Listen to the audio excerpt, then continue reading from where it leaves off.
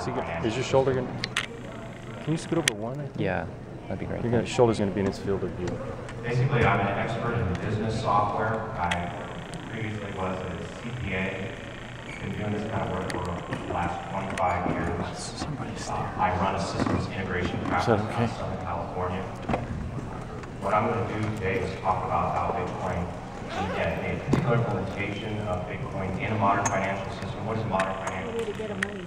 Well, it would be cloud-based. We're talking about accounting, things like inventory management, orders, invoicing your customers, receiving cash to pay bills, and so forth, right?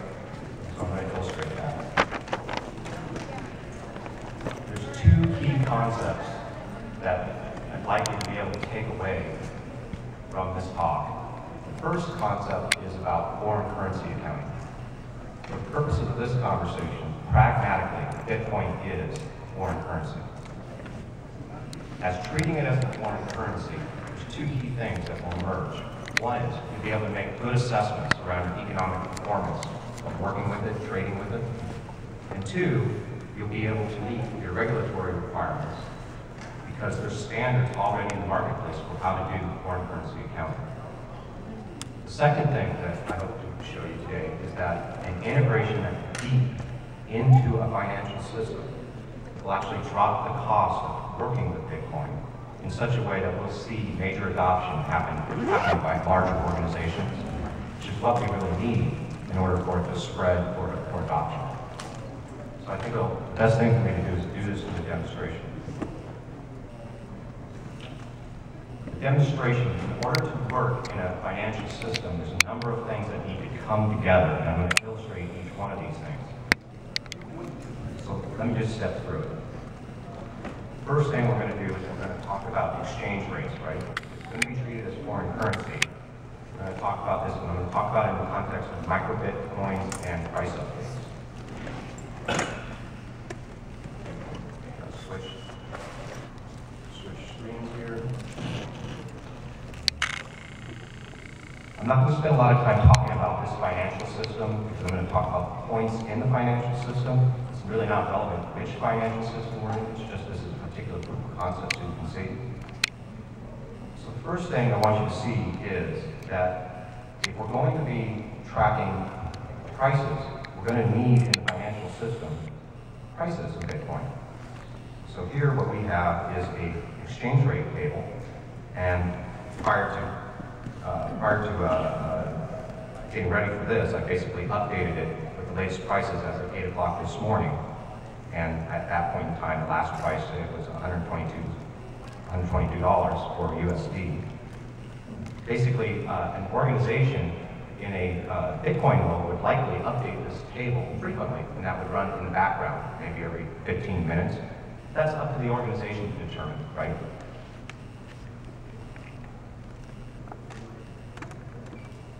Next thing I want to show is that in a modern financial system, this one actually supports 190 different currencies.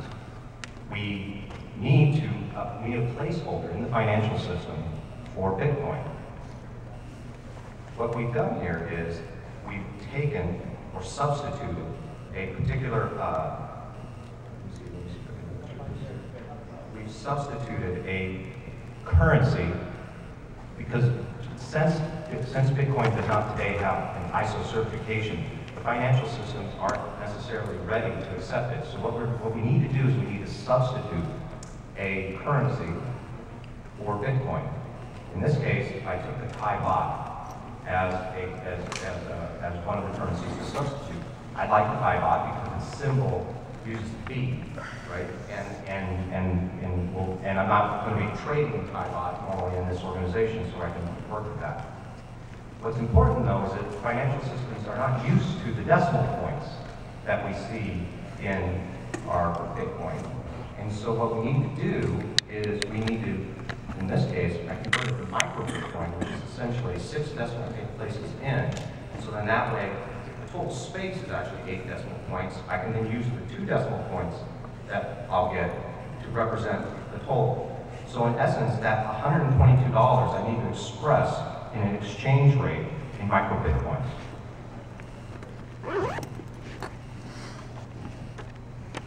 Once I do that, then I have the opportunity.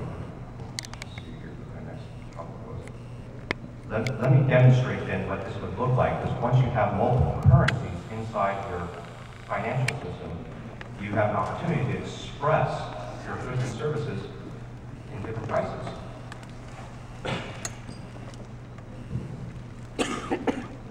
What we're going to see here, this is an e-commerce site that's built on top of this financial system. It's all fully integrated in real time.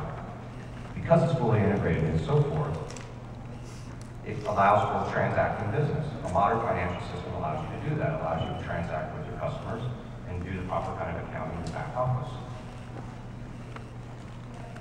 You notice here, we actually have a product that is, I think the best way to show this is, notice down here I have a currency selector. Imagine you're a customer on a website, and you normally work in dollars. Let's just start in dollars, so we'll start it that way.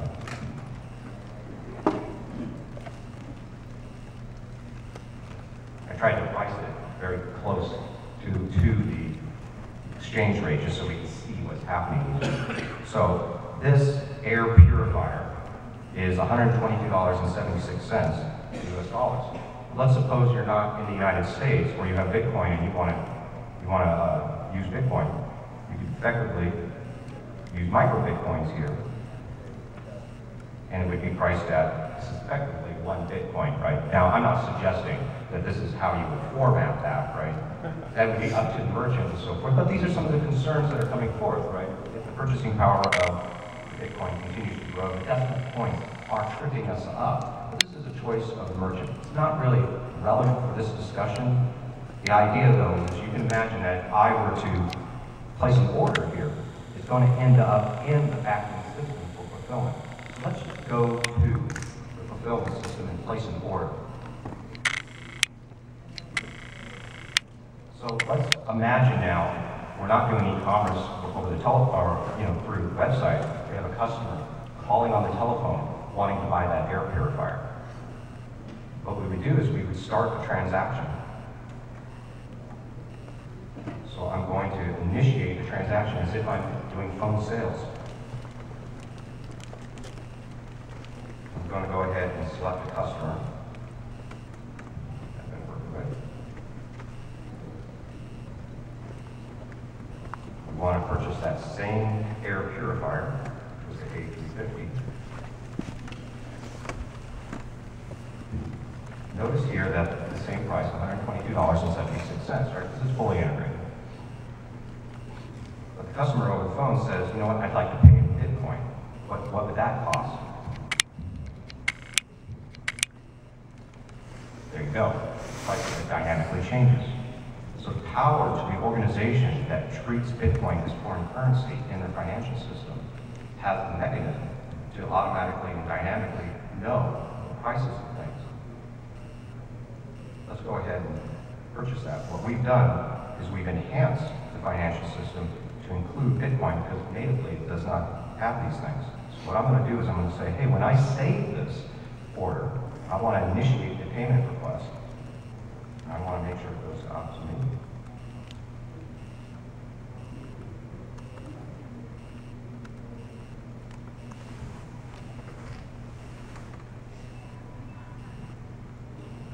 Process. So this would be I'm committing the order.